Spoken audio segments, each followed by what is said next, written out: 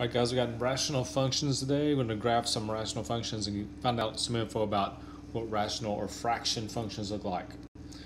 First of all, there's a bunch of pictures right here on this slide of all rational functions or fraction things. So like if you see 1 over x, that's called the reciprocal function. You got a curve in the first quadrant, curve in the third. What you kind of can't tell is the x-axis is an asymptote and the y-axis is an asymptote. Just asymptotes in all these. Second one, x squared means, if you think about it, x squared makes everything positive, so that's why both curves are on top in the first and second quadrant. That's an asymptote. That's an asymptote. Oops, I missed. The y-axis is an asymptote. Sorry about that. This one, keep looking. Asymptote going this way. We also have vertical asymptotes there, vertical asymptotes there. I missed again. This one, you can just tell there's a lot of curves involved, a lot of asymptotes involved when you're graphing rational functions. Also, there's one other special kind of asymptote that's called a slant asymptote, which we're going to get to at the end of this video.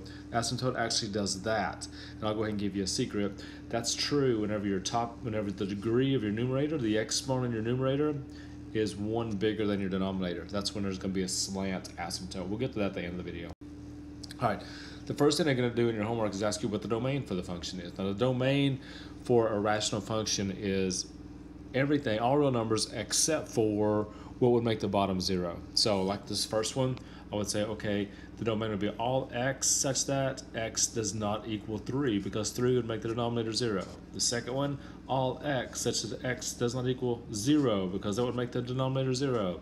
The third one, all x such that x does not equal 0, because 0 would make the bottom 0. A little bit different on this one. All x such that x cannot equal -2 or -1, because both -2 and -1 would both make my denominator 0. And the last one here, all x such that x cannot equal -3, because -3 would make the denominator 0, because think about it, if I had 2x plus 6, that equals 0, you can move the 6 over, x would equal -3, and there you go. Okay, so that's why it cannot equal -3. Domain. All right, vertical asymptotes. Vertical asymptotes are very much like your domain. You can find the vertical asymptotes by whatever makes your denominator equal 0. So this first one right here, I'm going to rewrite a little bit. It's 2x minus 11 over, and I'm going to factor the denominator, make it x plus 4, x minus 2. Now, remember, your domain would be everything except for, all reals except for -4 and +2, like we did in the last slide. Well, that's also your vertical asymptote. Your vertical asymptotes, because they're vertical, it's going to be x equals, and I'm going to put x equals -4 and also x equals 2. Those are your vertical asymptotes. Let me show you a picture real quick. I actually took a picture of this graph. I'm going to blow it up right here for you. There's a picture of that one, and as you can tell, there's a asymptote going through -4 and an asymptote going through -2, vertical. So that's what the graph of that one looks like. All right, this other one, I'm going to do the same thing here. I'm going to, notice I'm not worried about the top whatsoever for vertical. I'm just worried about the denominator. On this denominator, I'm going to factor out an x, because that's what they have in common. That leaves me an x squared minus 1, which is a difference of squares, so I'm going to factor a little bit more. I have an x and an x plus 1 and an x minus 1. That's important because you got to have every number that makes your denominator 0. So my vertical asymptotes would be x equals 0, that comes from here, x equals -1, that came from there, and x equals +1, because that came from there. So those are your 3 vertical asymptotes on that one. All right, horizontal asymptotes, 3 cases. You can read all this, you can stop and read it if you want to. I'm going to kind of summarize 3 cases. The first case is if your numerator and your denominator have the same degree. If that's the case, your horizontal asymptote is y. It's always y equals when you go horizontal, and it's going to be the leading coefficient on the top over the leading coefficient on the bottom. And I'll show you that in just a second.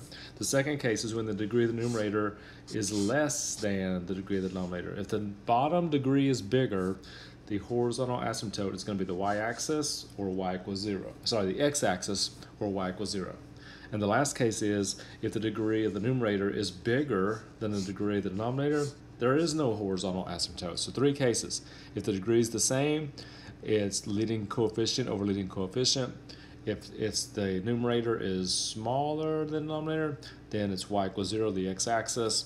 And if the degree of the numerator is bigger, there is no horizontal. All right, so next step, find the horizontal asymptote. So I'm just looking at the first terms. I'm looking at the degrees. They're both degree 4, which means my horizontal asymptote, which is going to be y equals, is going to be the leading coefficient of my numerator, which is -7, over the leading coefficient of my denominator, which is 11, and that's it. That's your horizontal one. If I look at the second one right here, I'm going to y equals again. Look at the first terms. That's x1, that's x cubed. Because the top degree is less than the bottom degree, it's always y equals 0, which is also the x-axis. That's all you do for horizontal. And one more thing, if the top would have been bigger degree, there would be no horizontal asymptote. All right, it says graph this thing. So I'm gonna get my asymptotes first. First thing I know is what makes the bottom 0. What makes the bottom 0 is 0. So my vertical asymptote is at x equals 0. My horizontal one, I'm looking at my first terms. The degree is 2, the degree is 2. So I'm doing a leading coefficient of the numerator, which is 2, over leading coefficient of the denominator, which is 1. So it's just y equals 2.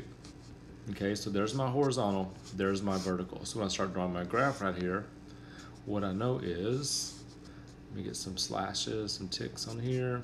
I can draw my horizontal asymptote through 2. So my horizontal asymptote is doing this right through 2.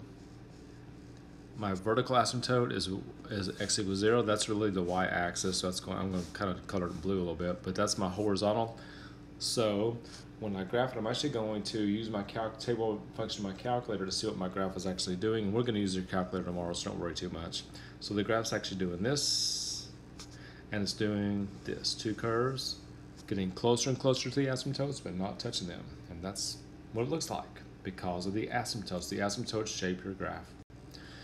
All right, oblique, this is the last thing. Oblique is called a slant. I told you this is what would be at the end of the video.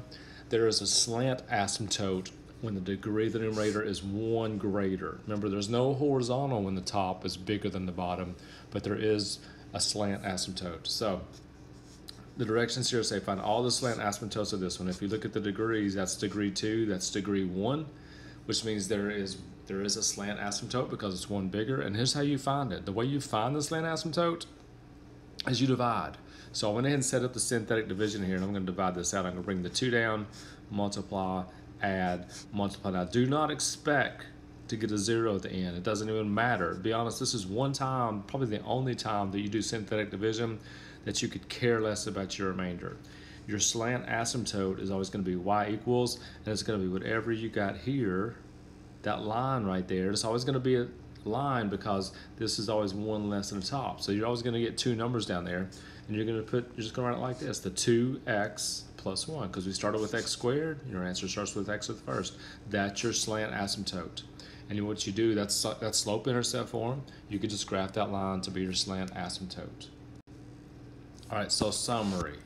All right, this has everything in. I'm just going to read through really quick, and you can, stop it and read all you want to.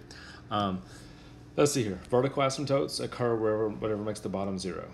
Horizontal, the x-axis is a horizontal if the degree of the numerator is less than the denominator. It is the x-axis. It's other than the x-axis when they have the same degree and you do leading coefficient over leading coefficient. You get an oblique or slant asymptote if the degree of the numerator is 1 greater than the denominator. There can be only one horizontal asymptote or oblique asymptote and never both. An asymptote is not part of the graph. Now here's a weird thing down here. Crossing an asymptote. The graph of a rational function can never, ever, ever cross a vertical asymptote. It might cross a horizontal in some special cases, but it doesn't necessarily do so. Be honest, most of the time it does not, but there are cases when it does, and it's not that it's rare, because they do sometimes, especially when the horizontal asymptote is between 2 vertical asymptotes. That's all we got. See you tomorrow and we'll work on it.